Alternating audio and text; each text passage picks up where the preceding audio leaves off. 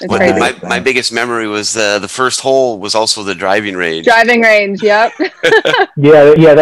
They definitely changed it from that. I think they changed it from that like around like 2010 before they did the big renovation. So they had to get away from that. Yeah, I remember that too, actually. So okay. Yeah, how did they work that? You just have. I practiced there in college sometimes. Yeah. And you just had to like kind of like duck and like watch out and be like, they oh God, have a please net or don't hit me. anything. Yeah, no net. You just had to walk it and just go. Yeah, it was wild. But that lets you know that all courses aren't created equal, for sure. So, well, it kind of goes with so we might lose Taylor midway through the podcast probably a couple times because they don't have fiber optics in Oklahoma yet. So she freezes up with funny faces. You will also notice that he picks on me the whole entire podcast and Oklahoma, which I'm proud to be. I'm proud of Oklahoma. Yeah, and I'm a Sooner also. So let's get this thing going. This is episode 32 of the Golf Performance Group podcast. So you probably just heard some nice banter. We still like each other right now. By the end of the pod, we may not, but you've got one of your hosts here, Lebronald Palmer. We also have JJ Wood and Taylor Cusack, who goes by T-Sack.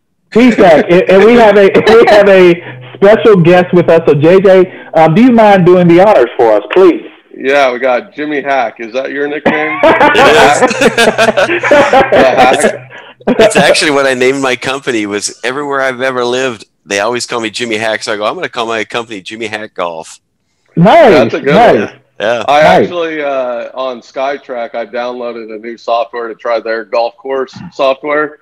And the level, like I'm at the hack right now. So when I play, it says JJ Wood Golf Hack. And then but it's pretty funny. If you're at the hack level, they probably wouldn't even want me on it, right? That's where you are. And then I couldn't get my first match to work because it's like internet, like a player is somewhere else is playing me, and I couldn't get my ball to track, so I lost my first match. Yeah, so I'm really low on the hack totem pole here. Funny. So Jim, again, thank you so much for joining us, and let's kind of just jump right into what's going on with you. How you've positioned yourself now, even during the pandemic. I know that JJ and Tiffany work with you on a few things, so maybe we can just kind of just have a conversation about, tell us how you got started, one, in the golf industry, and then two, how did you come up with this product and the design, etc.? So the golf industry was, I was a wannabe tour player when I was younger, and after college, actually in college I was a walk-on at the Arizona State golf team, and I played with Phil Mickelson for a year and a half at ASU, and didn't want to leave ASU, but it was tough to break into their top 5. So I ended up transferring to Oregon State, and I finished up playing for the Beavers for my final 2.5 years. But then after college, I tried to play probably 5 or 8 years professionally. Didn't get very far, but I met a lot of people, and I got a lot more involved in instruction. So when it was making obvious I wasn't going to make it as a tour player, I started teaching, and then I became a PGA member. Well, while teaching, I was a very technical guy. I was read a lot of books and studied a lot of things, talked to a ton of people, very controlling and technical, almost piece by piece. And I was probably hurting more golfers than I was helping at this time because I was so technical, and they would get kind of confused by some of my stuff. And I was confusing myself at the same time. Well, what happened was a good friend of mine, one that I played the mini tours with, finally made it to the PGA Tour. And he called me up and he said, "Hey, Hack, would you like to caddy?" I go, "Yeah, I'd like to see what that world's all about." So I went out and caddied for Patrick Moore, who was the leading money winner on the Nationwide Tour in 2002. So he got his tour card for 2003. I didn't caddy for him on the Nationwide. I just caddied for him on the regular tour. And I joined him in 2003 and had this wonderful opportunity to watch the best golfers in the world just hit balls and play all day, every day. And the guy I worked for was a workaholic. He had I don't know if you can see a grip, but he had a very strong grip. And he would turn his throttle that hand way over. So at impact, he'd have to almost hang on tight so he wouldn't hit a big old hook. He would hit balls 2 to 4 hours every day. So I had to, every day. Sometimes before a round on the tour, like he would be out there. Wow. It was That incredible. sounds like Trying what to find VJ something. Singh used to do. I used to read stories about VJ Singh, and they said he would do something similar, like just a maniac when it came to hitting balls. So, yeah. And that's what it was. But what the sad thing for Patrick was, it ended up leading to an injury. He ended up getting a bulging disc in his neck because his left forearm, his left tricep looked like a bodybuilder, and his left forearm was twice as big as his right. So he was out of balance basically, and it led to a neck issue, and that's what knocked him off the tour. Now, so all that overwork led to that. But what it did for me was I was on the range every day watching him. But when you're with somebody for 2 to 4 hours on the range, you start to drift. You start to look at other people. Mm-hmm. So what I started to do was I started to develop this philosophy of the golf swing that was way different than my technical side. It was a rhythm-based situation. So I would pick out the players that I thought had the best rhythm. Like if Freddie Couples was on the range, I'd park the bag right next to Freddie. If Jeff Ogilvy was out there, I would park the bag next to Jeff and watch him hit balls.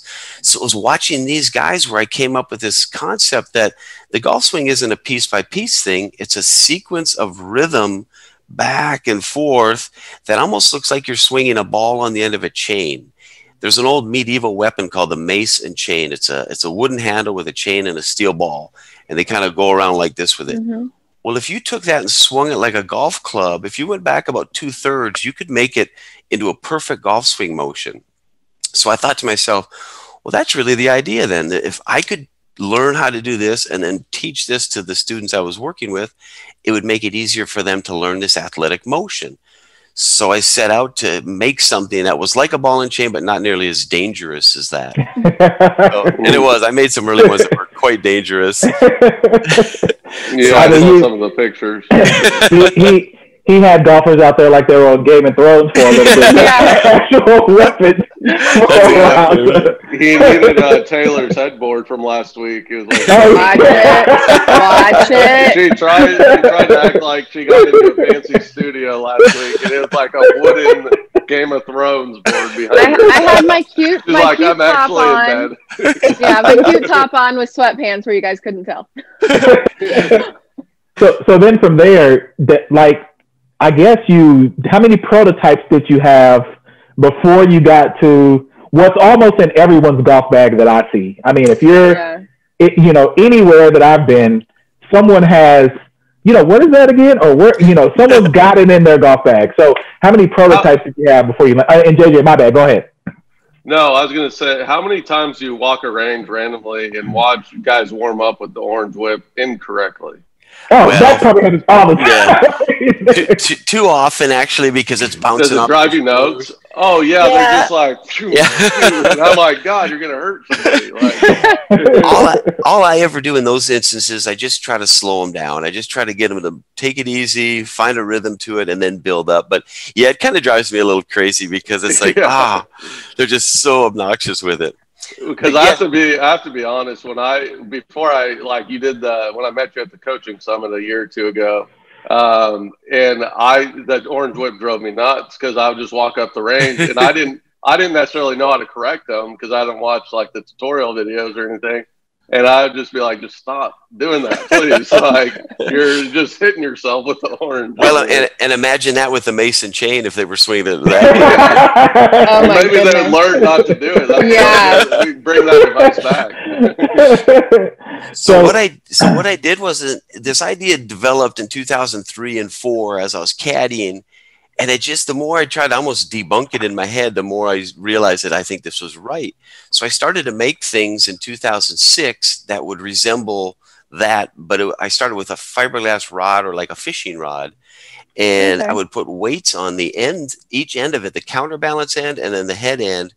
And I didn't know how much weight. So just through trial and error, I would adjust different weights until what I felt the best. And probably as far as prototypes, I bet I made 20 of them. Wow. And here's the cool thing. I picked out my 5 or 6 favorite early prototypes, and I have a gun rack at home. There's no guns in it. It's all my original. How neat. That's a picture I saw. Yeah. Yeah. That's really cool. So someone could think that you were just making weapons in there instead of golf training age. Yes, that makes sense. So there's a new thing going on Instagram right now, and it's like how it was going, and now it's how it is actually going. And you can split the picture on kind of like where you started and now where it's actually at, and see the difference. That would be really neat. That would kind of see how far you've come. Yeah, I'll do that because I have a lot. One thing I am is nostalgic. Like, you even notice my headphones. I borrowed this from my Walkman. Hey, they work though. They work. They work. You guys may be too young to remember Walkmans. No, I did. Taylor is. Taylor's too young. Taylor lived Taylor in doesn't even remember the iPod. Yeah, she does. Oh, you're funny. Like, oh my God, yeah. the iPod? She doesn't remember anything before Instagram. Yeah, you never had a cassette. Stop. Yes, I did. Britney Spears and NSYNC were my first cassette tape. Okay. CD, because I had Britney Spears too. CD players. All right. Sorry about the tangent. Let's get back to so what now you've expanded the product line, of course, from just that original training aid. Kind of tell us how you went towards, all right, well, there's more than just this one need. What other gaps can I fill? And I think it's incredible, in talking to JJ and Taylor before, I'm just impressed with how you've been able to take now from you being a caddy and building that into what you've done now. So how did you determine, okay, well, there's other verticals that I can kind of go into with this also? Well, with the golf swing or any golf shot, there's a rhythm and there's a sequence to every golf shot, be it a putt, a chip, a full swing. And basically what I think I designed with the Orange Whip was something that a golfer can feel the sensation of timing and sequence and rhythm and balance. Whereas a normal golf club, they're so light that you can't always feel what it's doing. We can almost overpower it. The Orange Whip being quite a bit heavier and so flexible, if you do it out of sequence, it looks like the people JJ was talking about on the range. It's just all over the place. So I started to conclude that there was a better, not just a full swing, but I could go to short game. So my next move was to the putter. And I've always had this idea about putting, mostly because I'm a bad putter, but that with a flat face putter, I would always pull hook every putt I hit. The flat blade would close down, probably deceleration, and I would pull every putt. So I started thinking, I go, well, in pool, if you hit right in the back of a ball, it's going to go the direction of the impact if you dead center it. So I came up with this idea for a training putter that has a round face. The putter isn't flat, it's round. So if you can dead center it, and then it will roll the ball directly the way you're swinging, it's a good transfer of momentum or letting the momentum carry it that way.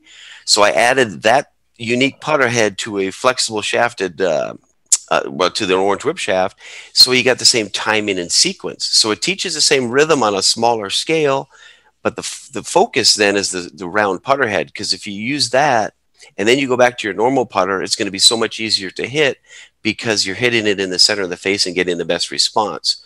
So that led me to Stan Utley. He was using our putter, and I was a chip yipper. I'd get a little nervous around the greens, and I could double hit a chip. I've done it. Probably done it in some bigger tournaments. Definitely. But it was always frustrating. So I started talking with Stan Utley, and we became friendly from going to these different teaching summits. And he said, Jimmy, I don't know why you don't put a wedge head on the end of this Orange Whip shaft, because it's everything you talk about and do in your full swing is what should happen in the short game. And he goes, and I've watched you chip, and you don't do that in your short game. You're nowhere near it.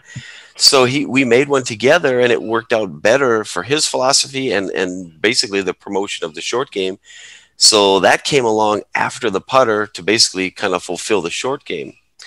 Now, where the peel comes in, you see that's just kind of a wall covering for my office. But the orange peel came to me because as I was still trying to compete and play at as high a level as I could in our state opens and such, I would tend to slide into impact and hit some high blocks. And they'd still be in the right side of the fairway, but I'd lose distance, and they were just kind of slight blocks.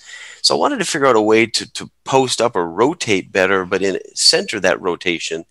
And I was looking at a painting by Leonardo da Vinci called Vitruvian Man. It's the big circle, and there's a guy in there with two sets of arms and legs, and his feet are on this radius at the bottom. And I thought, wow, if I could stand inside of a bubble and swing a golf club or a baseball bat for that matter, or even tennis racket, rotation is so much easier inside of a bubble than it would be on a flat surface. So I thought, how do I do this? I don't want to make a whole bubble. So I made something about the size of a boogie board. You set it on the ground, it's stable, but it's got a concave surface. So when you stand in it, it naturally centers and balances your core. And because your feet are tilted like this, easier to push off, but also harder to move laterally back or through. So I thought it would be kind of a unique thing. So I had a buddy of mine that I met here locally who can create anything. And I said, could you make something like this? And 2 days later, he had cut one out of some wood and made it perfect. And nice. I tested it, and I was like, man, that was better than I thought. So, wow. Yes, we've been promoting that for years, but where it's really now finally starting to take off is when we teamed up with Brian Newman, who's a PGA member, and he's a golf pro, but he's a fitness guy. So he's a combo. And he took the orange peel and he started to add resistance bands to it. And he created this whole workout program around that and the Orange Whip products and now the new Light Speed. And his whole deal is how to use your body more efficiently and athletically to create speed, but also for a healthier body as well for golf. So it's all been kind of a unique evolution that each year it just kind of slowly grows and hopefully expands into all aspects of the game.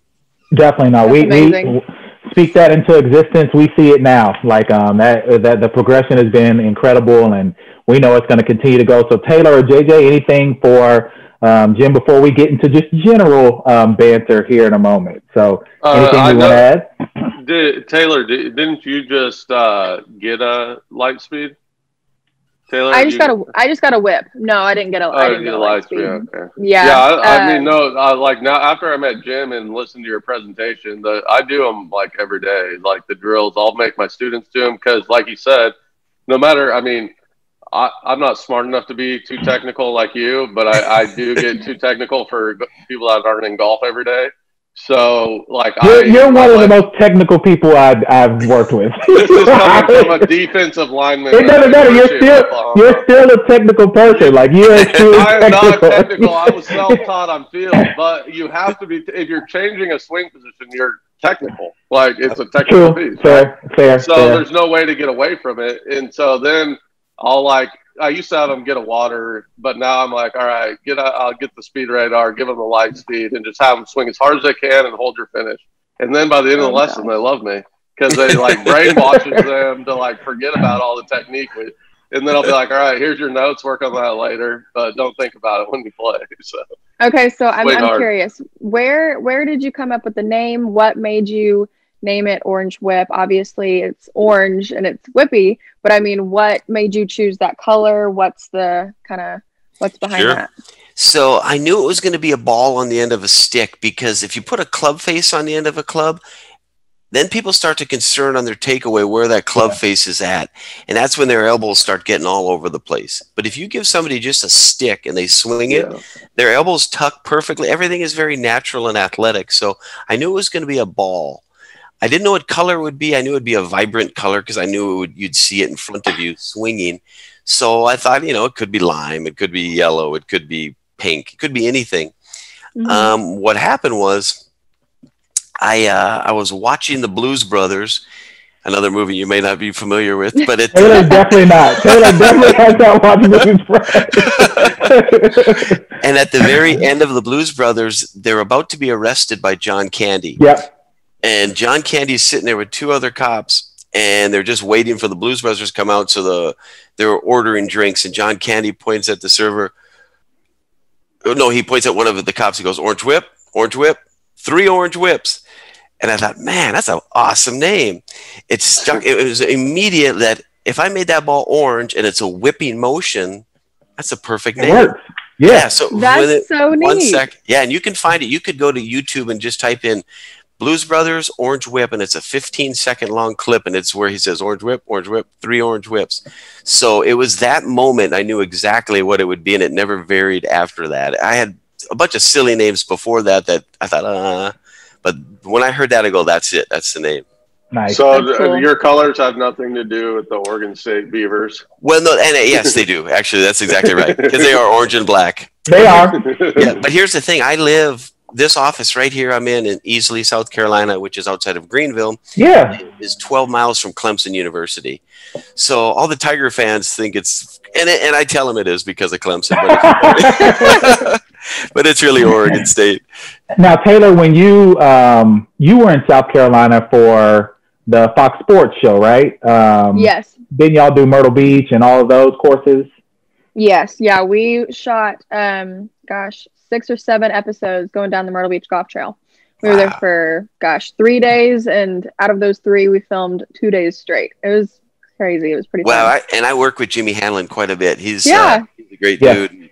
I got to know him when he was just doing local Ohio Jimmy Hanlon shows, and now it's nationwide. But no, he's been a great supporter and a great help for us. So I've enjoyed working with him.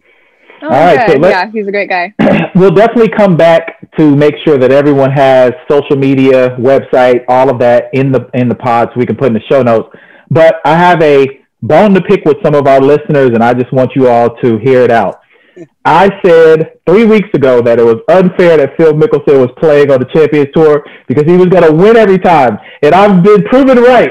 It is unfair. And people got in our comments and said, no, 50 is the right age. And I said, it is unfair that he's allowed to play with guys like, that barely play golf. You're that member in the Skins game that when the assistant pro plays and makes a birdie, you're like, he's not allowed to play even though he's a 8 handicap. So he's a pro. He's a pro. It is not fair.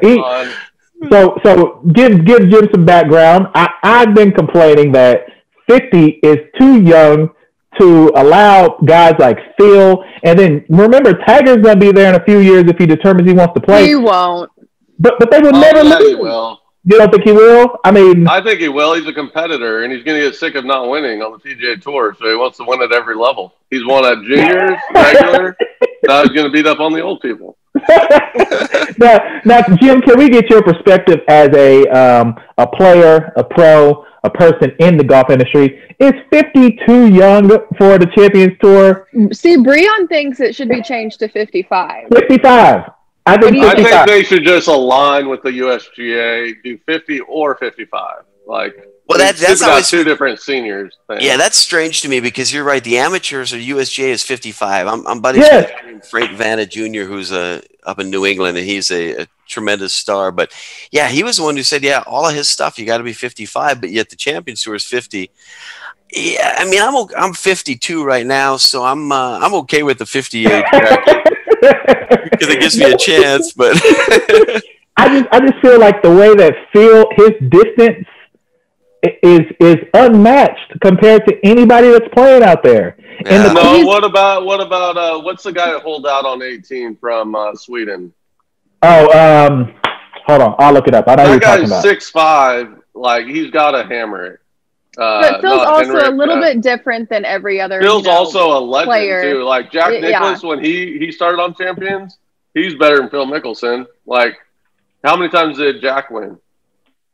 Probably 30, but yeah, thank you. So that's what I was saying. But Jack won 70. Jack won I don't know how many on the regular tour. So go ahead, Taylor. What were you saying? I was just gonna say, look how much Phil is in. He's so much better shape than everybody else. Yeah. I mean, he has such Who a would better I ever advantage. thought we would say Phil was in so much better shape? He has such a better advantage than everybody else. He's worked hard. And I mean, what if he was 60 and he was in this kind of shape?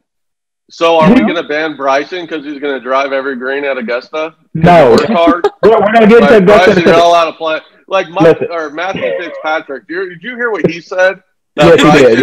Yeah. That is such a poor, pouty, I'm weak and I can't hit it far statement. It is. Come on. If it's such an advantage, work hard, hit it further. He needs to get some of that coffee that Phil's drinking that has to be laced with THC because Phil is the happiest person I've ever seen in my life, and coffee doesn't do that to you. How was Phil at ASU? Because growing up, I always heard bad things about Phil. From guys that played on tour. My college coach was a caddy on tour. And so I always talk negatively when people would ask me, even though I never met him. And then I met him, and he was like the nicest, most helpful guy in the world. And I was like, why is everybody bashing him? Like, he's my favorite now. Yeah, he was great. I mean, as a teammate and as a buddy, I mean, because we did everything. We had study halls. We'd party a lot together. I mean, he was a fun guy and a likable guy. Now, he was highly competitive, and that probably rubs people the wrong way at times, but hugely competitive. But the story I tell about Phil that I always think about all the time, and I wish I had more of this in me.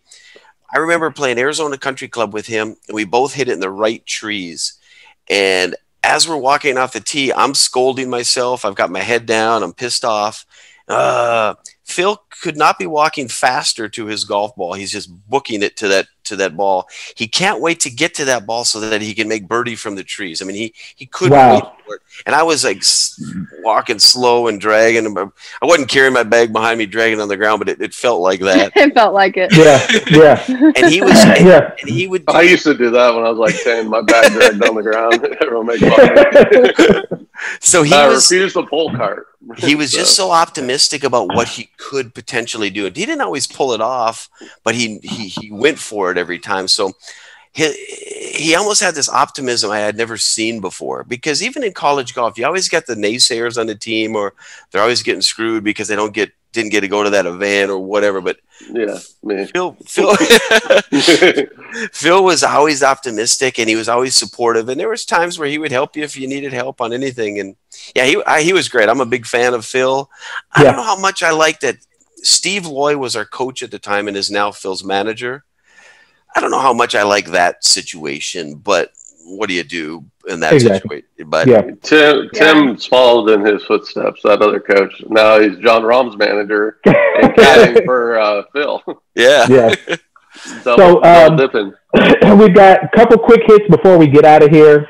We've got the Zozo Open that would have been in Japan, but it's now at Sherwood because of the pandemic, headlined by Tiger.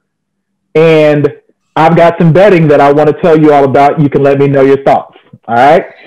Jim, he's addicted to gambling. Okay. It is not he claims that the golf is the easiest sport to bet on. It is the easiest sport to bet on. So, Jim, I'll tell you my philosophy on why it's the easiest to bet on. Because courses don't change, only the players.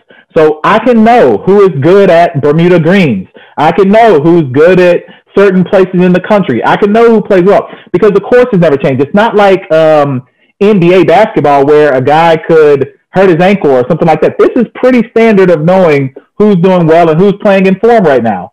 So, have you ever played golf, Breon? I play golf all the time. What are you talking about? In the tournament this year, I was 4 under through 7 and shot 75. I'm not a pro though, so you can't use me as the example. But I do want to give you the odds that are out for the Zozo Championship today, and then the bets that I'm putting in. These are all future bets right now because, of course, the tournament hasn't started. Because again, inside baseball, y'all don't know we're recording this the day of the tournament. So we've got John Rahm is 1,000 to 1 to win the tournament. He is the favorite. What do y'all think of that? I'm thinking of sprinkling a little bit on the favorite. What are y'all thoughts? 1,000 to 1.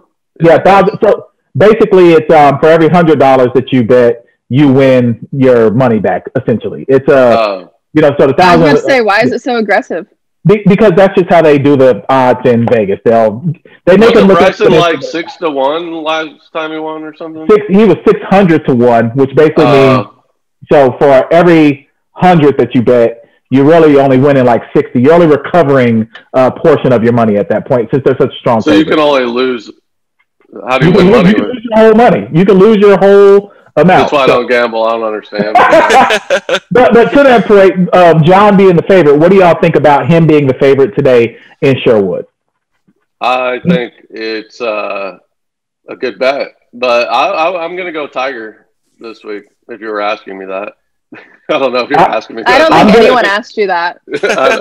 I just so, what do you think about John Rahm this week? Well, I mean, he's a great player, but I played Sherwood, and I actually even caddied in the when it used to be the Greg Norman's event way back when, and that's a pretty narrow course, and there's also a lot of trouble or canyons and stuff. So that would be my concern with Rahm if he starts hitting it sideways a little bit, but he's a heck of a player. But I'm going to probably lean towards somebody who hits a little more. Let's go with Matthew Fitzpatrick if he's playing. Matthew Fitzpatrick is 3,300 to 1, so I'm gonna do that. So that's good. So that could be a good course for him. A little. Yeah. So for every dollar I bet, if he wins, I win 33. So that's a good bet to me that's awesome. So when was the last time John Rahm won? I mean, it's been a while. Right before the Tour Championship. Olympia Field to beat Dustin in the in the playoff contest. Yep.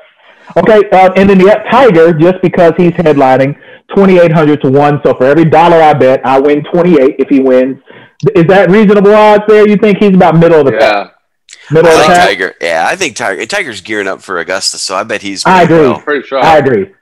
Yeah. But did you guys? I heard on PGA Tour Radio after I heard the Orange Whip commercial that because I pulled it out the other day at a lesson, and one of my students like, man, they're aggressive on PGA Tour Radio. I hear about it all the time. I was like, yeah, it's good. You should get one. You should, yes. They're telling everybody. Amazon. No, go get an Orange Whip right now. That's what we're telling people. But they were saying Tiger, I don't know how many events he's played there, but I don't know how many more than 10. But he has 5 wins and 5 runner-ups. Oh, so perfect. Wow. So not many. He's a good choice, yeah. Not many people have beat him at Sherwood. I think Zach Johnson holed out that 1 year towards the end and That's right. to get in a playoff maybe and beat him. I don't know, but something miraculous has to happen. So. No, I think Tiger is a great pick actually for Sherwood.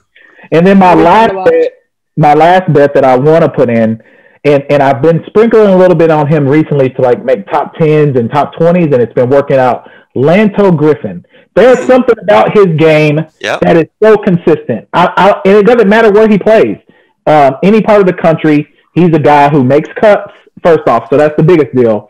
And he's always, near the lead. Now, Sundays, for whatever reason, he hasn't been able to close the deal, but he's always near or around the lead. So I'm going to probably play him for like a top 10 or the matchups versus his playing partner. Because sometimes what were the odds for him? So to win, it's like 10,000 to 1. So I'm definitely betting on him. So again, for every dollar I bet right there, I'm winning 100. So I'm definitely betting on Breon. Yeah. So where's he from? What's his background? I've seen his name a lot lately, but I don't know anything East about Coast, Florida, I think. Yeah, he's a Florida guy. Yep, he's a Florida guy. Like Tampa, like the East Coast, the West Coast of Florida. Okay. Yeah, West Coast of Florida. So, but yeah, so I'm a sprinkle a little on him, and then I've got my spreadsheet, JJ, because he was like, "You don't even ever win any money." I'm going to share my spreadsheet at the Masters. He only talks about when he wins. I don't talk about my losses because I have losses. Sure. So, but before we get out of here, we always like to give people a tip. Obviously, since we have Jim with us, he'll be able to give us a great tip about the Andre. But Taylor, let's go to you. Any tips for right now? It's getting cooler outside. Anything you want to share for the people that are listening? Well, my tip's a little different. So I actually just got back from Dallas, and I played Trinity Forest, where they played the Byron Nelson. And let me just tell you how incredibly difficult the greens were. Like, I was hitting an iron in, everything is just right off the green. I couldn't get anything to stick. And if I did get something to stick, it was, they said it was rolling at a 14. And wow. It was one of the toughest greens. And they had actually just punched him a couple days before, and they were still rolling at a 14. Wow. It was insane. That pink Volvic golf ball probably didn't stick very well. Do not take on the little X button. Switch back. Yeah, do not take that, Taylor. Do not let him do that. Do not take that. With girl golf, it's just so easy. Taylor, don't let him do it. Don't let him do it. In my career, I watched women's golf was when the PGA contacted me about that video they saw of Danielle Kang, and I freaking paid attention. She shot like 80, so screw. Why in the world would you assume that I am playing a women's golf? Volvic is like the tour sponsor of the ladies. No, Taylor, don't let him do it. Do not let him do it, Taylor. Do not let him. I'm not even going to tell you what kind of. And I think that happened to Bubba when he played there with the pink Volvic. All right, JJ, what's your thoughts today on a tip or a story you want to tell? So Monday I was doing tips on the range for a corporate outing, and it dawned on me, like, I'm not gonna, like, I hate doing tips on the range because like they're gonna change 10 minutes before their tee time, right? So everyone I walk by is like, which way are you curving it? And they're like, I'm slicing it. So I was like, all right, here's how you hook it, and give them like a feel of the club face. And I had 2 people already come in for lessons. Nice. Because they don't realize that your club face is 80% of direction. So if you're slicing I bet they weren't female.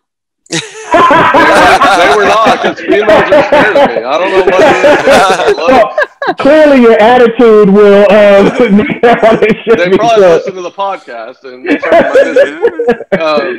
I don't have any more old people coming in after that last week. I didn't know our fan base was like 65 years old. I'm old. What are you talking about? Jim, do you see what we have to deal with?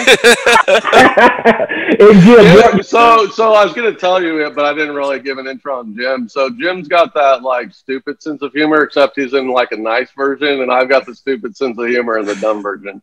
Like I told you, I call JJ our Bill Burr. JJ is our Bill Burr. I watch him on YouTube like all night now. He is so funny. I was like, I love him. This guy's great. So Jim, what's your tip today for people? And then at the same time, if you don't mind, could you make sure we have your social media accounts, website, where people can find more information about the company before we wrap this up? Sure. So I grew up in North Dakota, and it's cold up there, and it's getting cold right now. I'm in South Carolina now, but I grew up in North Dakota, so I would play hockey all winter, so I just put the clubs away. Yeah. Well, I would have to relearn the golf swing every spring, and that was just annoying. So what I recommend, you can use a golf club, but it's even better if you use an orange whip. But of course, take your orange whip and swing it every day this winter if you're from a northern climate, either in the garage, in the house if you don't have a chandelier, and swing it back and forth. Find your rhythm, but it keeps your body loose and it keeps your body moving.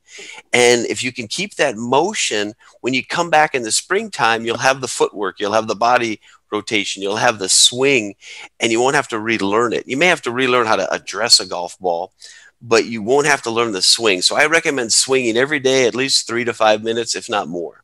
Nice. Okay, yeah, great. If there was a human orange whip, would you say Phil Mickelson would be the human orange whip? Because he just looks like he's like an orange whip when he's swinging. Well, his motion is very much like that. He loads up all this energy and it flows. So yeah, he would be a good example. I'm gonna say Phil Mickelson uses orange whip every day. That's why he's so good. Well, we have footage of him at the PGA Championship this year swinging his orange whip with his mask on. I think I saw that. Yeah, I think I saw that. Nice. Yeah. All right, so where can people find you for sure? We want to make sure that, and I'm going to put this in the show notes also, but where can people find you and contact you and social media, et cetera? So all of our social media is Orange Whip Golf. You can go to YouTube, Instagram, Twitter, Facebook, and now I'm doing TikTok. And I love TikTok because ever since I started Orange Whip, which is exactly 13 years ago from next week, I always wanted to use music because I associate everything with rhythm and music. Well, my buddy who would make a lot of these spots for us would say, Jim, you can't use that. There's copyright issues. Well, TikTok, there's not. Yep, so I have unlimited ideas that I'm just getting going on. I've probably only made 20 I love it. Yeah, but I think I've seen some. Aren't they like 80s themed usually? Yes, yeah. He's a huge fan of the 80s. Is your whole house 80s themed? Well, the house next, my golf rental house is 80s themed. I want it to feel like you're in the 80s. Yeah, it's a fun place. I have VCR in there with a bunch of old golf videotapes. I got record player with Little River Band album. I mean, I got all the good old stuff. Nice. Well, Taylor never experienced that. Stop. Don't let him do it, Taylor. So thank you again. This has been episode 32 of the Golf Performance Group podcast. Follow us on Instagram at golf_pod. Follow us on YouTube at Golf Performance Group. Also, if you go to Orange Whip Golf, correct? Yep. Orange Whip Golf on all media outlets. And then, of course, subscribe to your favorite podcast. We're also now on iHeartRadio. So not only are we your Apple, your Spotify, Pocket Cast, we're also on iHeartRadio. So like, comment, subscribe. We appreciate you listening. And that's been episode 32.